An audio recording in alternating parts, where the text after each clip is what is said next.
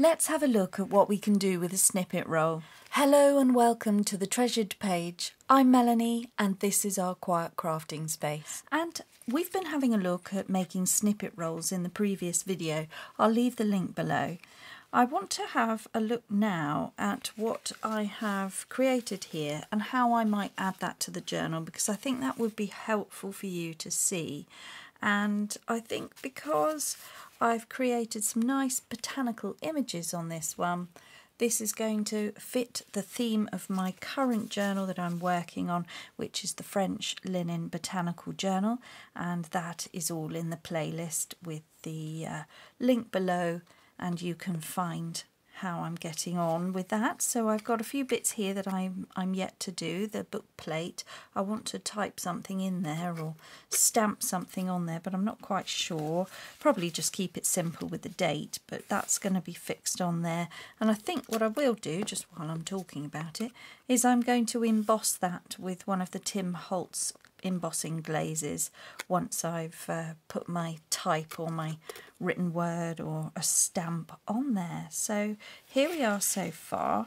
I've been finding more ephemera bits, digital kits and things from my stash, and every time I find something I'm just pulling it into the journal and I'm clipping it on the front. I'm yet to do something here. I would like a nice pocket system. That sounds fun. That just popped into my head, a pocket system. Ooh, okay, I've got to make one now that I've said that. Then I've got this little ephemera holder that we've made together, and I've just embellished it on the front, so I wanted to show you that. I had some rub-on stamps, you know, rub-on images like transfers. I didn't think it was going to work, so I didn't do it on camera, but it actually did. Even though this is quite a fibrous piece of paper, it did transfer quite well. So if you do have any handmade paper, the rub-on transfers, if you've got any or can get hold of any from your craft store, they do work quite well on a rough background. And then I've added one of the stamps that we've made in a previous video and a postal stamp that I had, which is a more of a vintage one. So in there, and I put another one on there, only I found because it's soft tissue paper, when I started to do the rub on, it did affect the paper, so I sort of stopped that and I just put that on there like that. And what I thought for this journal, because it's all talking about botanicals and travel and sewing and off to France to look at seeds and plants and alpine flowers and things, I thought that this could be a great place to collect seeds and pockets and samples, press flowers, that sort of thing. So this journal has been inspired by Arthur Bully and his wife Harriet. Arthur and Harriet were a couple that were married, and they lived in Ness, which is in Liverpool, Neston, just outside of Liverpool on the Wirral. And they were there in the early 1900s. They got married when they were 29 and they became a team of people. They teamed up and they created one of the largest collection of plants in England at that time, certainly in 1901 through to until Arthur died in 1942. So they had a lifelong love of plants, gardens, and they set up the botanical gardens in Ness, which is a huge 24-acre plot of land that still exists today for the general public. And so I'm delving into the story of all of that and the history. And so some of these images here, especially the image that started off in France, and I picked out some fabrics that have got French writing on them, the trees that grow in this garden. It's all just been linking in, and it's just a journal making itself once again. So thank you for joining me on this ride. We're having a look at the snippet roll that we created, and I'm just going to potter in my journal as Arthur would have potted in his greenhouse and planting his plants. I'm planting seeds for the future, for future people to come and see, seek and wonder, and it's all here for them, and they can either use the journal to write in it themselves, or I may write in it myself in the future. But I'm now just going to work out where to put these lovely things that I've been making. So I've been making this ephemera pack here, which is brilliant, but it's very soft and it wants to go somewhere. I've also got this, which I just think that this could even be Harriet. I've got a picture of Harriet, which I shall print out, and I'm going to have that as my front page, I think. And it's just this wonderful study about the plant hunters and how some of the this. So this is the head gardener, Mr. Josiah Hope, and he was 88 years there. But he had been with Nest Gardens, the botanical gardens, for 50 years. So he worked very closely alongside Arthur Bully. And this is all about Arthur Bully and the Great Plant Hunters. So it's just a book that I'm reading, but it's a bit more than that, because I was led down this path by finding a vintage letter, and I started reading all about Neston and the little village of where all of this was taking place. And this is the Bees Company. This is the logo in 1910, and he often described his staff as busy bees. So it was a nursery set up for the production and the cultivation of seeds from rare places such as Burma, China, and on the foothills of the Himalayas and Tibet and places like that. And they were bringing back all these wonderful plant samples, and then they were being cultivated, and he was renaming things like this jasmine plant here. I don't know if you can see that, whether that's showing up, but he's naming that in a Latin name after his bee nursery. His company is called Bees Limited, and it's just interesting. So if you now come across seeds or plants or any of those things, if you see the word Bulliana or Beesiana or Foresty, those are all named after the people that we're talking about throughout this journal. So George Forrest was the plant hunter that went out. He was commissioned to go out and find all these seeds. And this is Harriet, so I'm saying it's Harriet, it's obviously not, but let's say it is. And she has these wonderful gardens to look after while Arthur is doing all his busy growing and cultivating of seeds in the greenhouse. She is very much working hard in the gardens, and what she is she's actually a feminist, and she's very of the time, which was incredible because women didn't get a look in for a lot of things. This is all before the Second World War, and in fact before the First World War. So she's she goes about helping and employing women to come and help do the gardening. What? Women doing the gardening? You've never heard anything like it. So she did. She got, because men were being called up to go for the First World War, she thought, right, well, let's get the girls involved.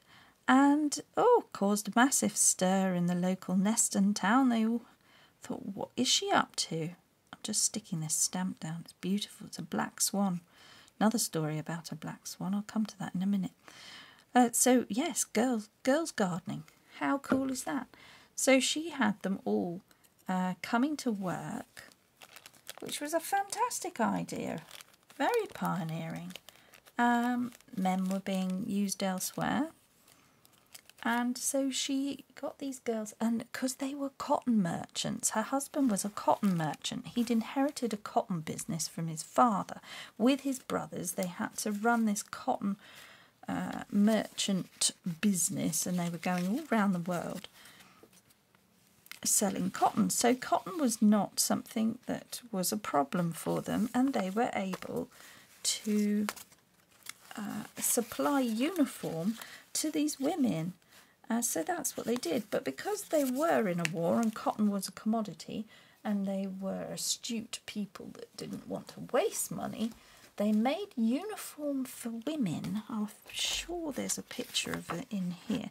This is George Forrest, who goes out to all these far-flung places, dices with death and the locals, and sort of gets himself in a load of hot water and nearly got murdered.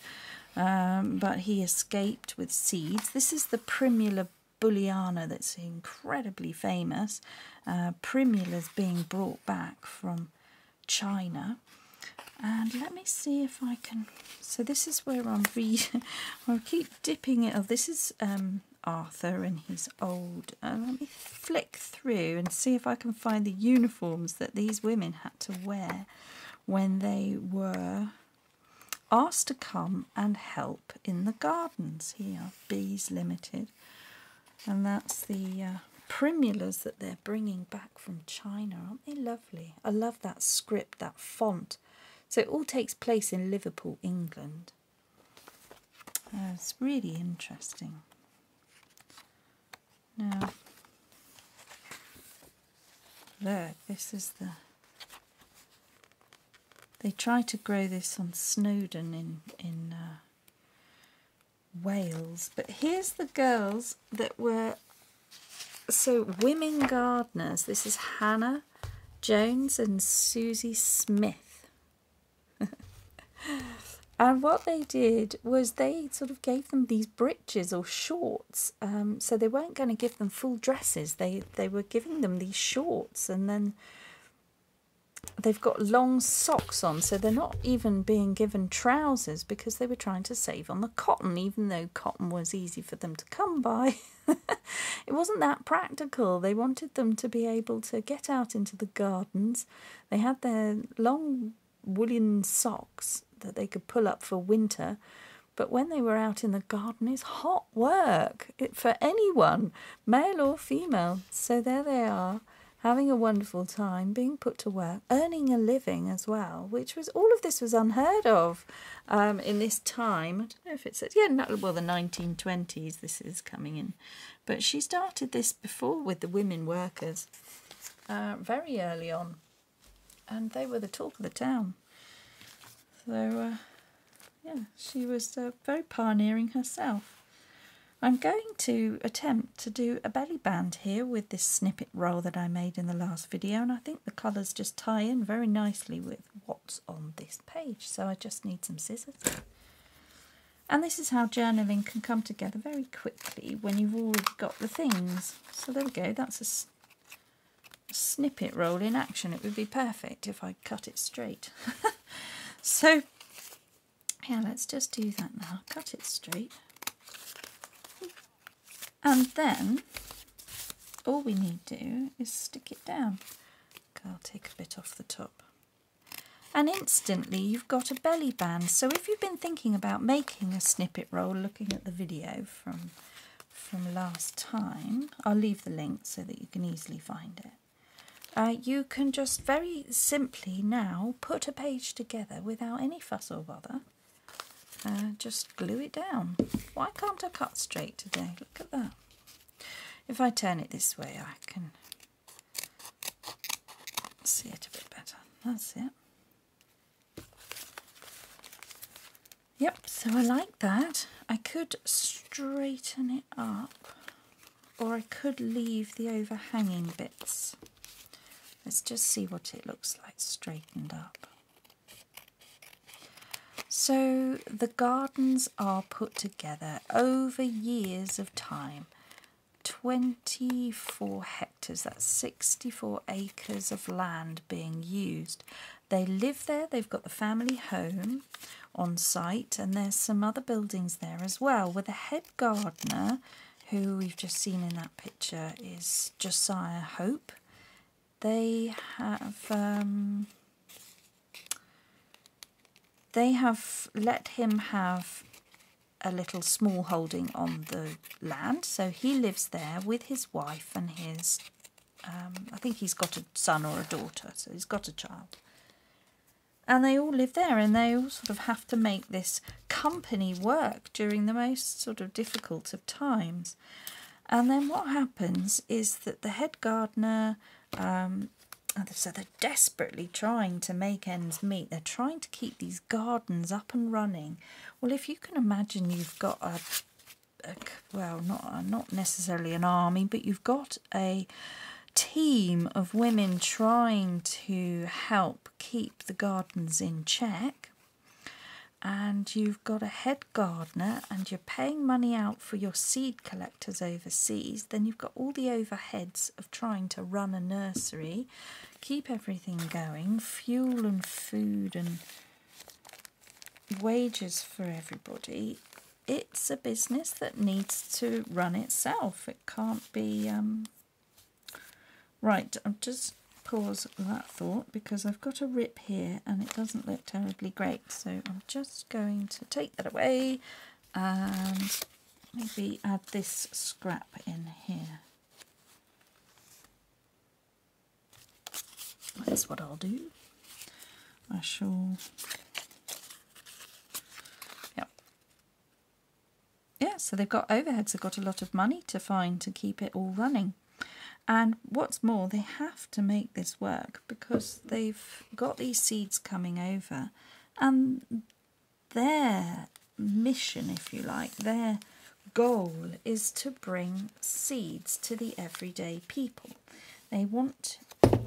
So if you imagine back in this sort of Victorian time, very Victorian pastime was to collect seeds from afar, and they were collecting some of these upper class, shall we say, people with money were collecting orchids and things like that, and they were even building things called orchid houses. So they had special places just to grow these exotic flowers, and Arthur was one of them. But he didn't like that the flowers were only being seen by people with money. He was very affected by that. He didn't like that at all. He wanted everyone to be able to see a Himalayan mountain flower. He didn't just want that to be exclusively for his own personal pleasure. So that was the whole premise of setting up Bees Limited. It was so that he could bring seeds to anyone and everybody, no matter how much they could afford. So he created the penny packets of seeds so that the everyday man or woman, family, even if they didn't have land or they didn't have access to grow things outside, they had pot plants and they had window boxes, so they did have that. So that's why the penny seed packets came into play, and they were able to see some of these amazing flowers that have been brought back from Europe, and also some seeds were made available from China. Well, he had to make some money, and the only way he could really make money was to sell some of these sensational flowers that he was bringing back from the Himalayas and Tibet and China and the foothills of the mountainous ranges out in Burma, all these places. So he was charging more money for those ones, and he was advertising for them, all coming at a cost. But then you've saved money by using these female workers, because to find a man that you could employ that was also being called up to go and fight in the war was very difficult. So it's a very, very clever way of doing it. And that was all before the land girls and everything else in the Second World War. So yeah, that's how they tackled it. And then they had the head gardener, Josiah, was called up to go and help with the war effort. He was called up a total of 3 times, and each time Harriet and Arthur concocted the plan of keeping him where he needed to be, because without him they just couldn't cultivate the seeds, because Arthur was being in 2 places at once, being a cotton merchant and trying to start this seed business off. They had to keep him they had to keep the head gardener when they needed the head gardener. So what they decided to do was, and Harriet was very keen on making sure that everybody was looked after and fed. She hated any kind of poverty. She's actually very religious. Her husband wasn't. He was agnostic, and the two of them got married outside of church. They got married in a registry office, because this lady would follow her husband all over the world. It was a real love story. They were absolutely besotted with each other, Arthur and Harriet. They were good for one another, and they brought the best out in each other. That's how they've been described. So I think that's wonderful. What else am I doing? So these are the primulas that they were being brought back. And so to stop the head gardener having to go off to war and all the uncertainties that would have brought, he was needed to remain. They sort of came up with the idea that they would grow food, grow and cultivate and dedicate a large, sizable part of their garden over to the production for food to help feed people. And so that's what they did. Oh, I keep throwing in things where I find them. This is another idea. I'll come back to that. That's all about Darwin. Well, actually, Darwin was this is 1831, 1836 to 1835. This is Darwin's voyage, and this whole thing was published in 1859. The Origin of Species, which was so Darwin's discoveries on the Galapagos Islands results in the theory of evolution in his book The Origin of Species, which was published in 1859. Well, this would have been a book that Arthur would have been tremendously inspired about, because this was all the talk when Arthur was growing up. So the thought of voyage and sailing and searching for species over in other countries would only have fueled his intrigue and passion to go and travel the world to look for his flowers and his seeds to bring back to people. And so that's why that's in there, because I think that's interesting. And I just so happened to find it. It was a first edition stamp of the to honour Charles Darwin's. It came out in 1982, and it's a first edition stamp. So that's interesting ephemera, and I shall add that in when I find the right spot. So I just want to use my snippet roll. I'm yarning on here telling you all about it, but I just thought while I do that, you can just see some of my process. Really, what I think I've got here is 2 belly bands, or a lower tuck, but I just want to make sure I've got that could repair there, couldn't it? That could repair this bit. I've got a bit down there that I want to hide. Maybe I like that. And I want to make sure I've got enough energy that goes through the journal, that we don't lose momentum halfway through, that we keep putting things in. So I'm just offering it up to the different colour tone papers, and then when I feel like it wants to live there, that is when I will put it there. I quite like that.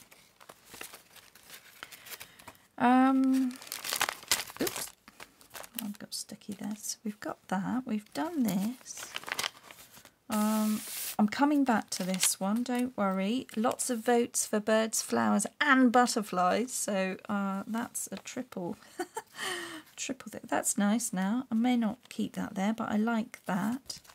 Oh, I've got an idea here. Good, okay, so it's all coming on, and I might want something here.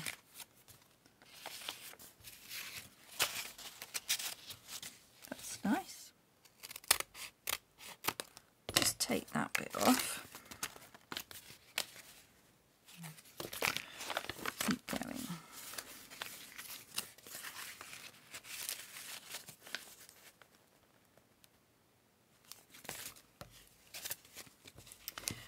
Yeah, so they were cultivating food, and the head gardener was, they told the War Office that they needed Josiah Hope, the head gardener, to help with his expertise for growing food, which of course they did, so they set about doing that. That was all fine. But what they also did was carry on with the important work of cultivating all these seeds and plants, and they got him out of having to go. But they did make sure that they did what they said they were going to do, which was make sure that everybody had extra food. And there they developed quite a lot. They grew quite a lot of food during the war. So that's another function for that. So this is snipping away at the snippet roll and then adding in pieces where I just think that that's quite fun. So this could be a belly band that goes that way now, and all we do is glue it down. And then you've got a loving husband dedicating a collection of flowers to a garden for his wife. He was doing it just as much for her as he was for his own pleasure, because that's something that they shared. They met through finding local plants. They met through a society of hunting for different species in the UK, looking for wildflowers, documenting, and the thrill of finding new species, logging them and having them named was the very thing that led the two to find one another in the first place. So that was their thing, that was what they did, and so they set about doing that on a big scale. But it wasn't just any old scale, it was huge, and it was worldwide. And just what they were able to achieve for all of us, all around the world, and bring some of these beautiful flowers to everyday gardening and flower displays was significant. Very significant when you think of all the bouquets of flowers that people have on their wedding day, or things that they're given on their birthday, gifting, and just all for the purpose of happy, kind, uplifting, all these wonderful things that just bring joy. So they wanted to bring joy to the masses, so the person that was struggling at work could still enjoy beautiful blooms out of a flower pot, just because they didn't have the money to have a bigger space or an expansive garden. It didn't matter. Arthur and his wife Harriet wanted to bring that wonderment to everybody. And so that's why I've been fascinated by their little journey, their story, because it's one of great kindness and intrigue and passion. So there we are, you can see how that might work. And then we've got one more bit. I'm going to need to make more, but it's fun to make these snippet rolls. So yes, if you haven't had a go, this is sort of how you can add it to a journal.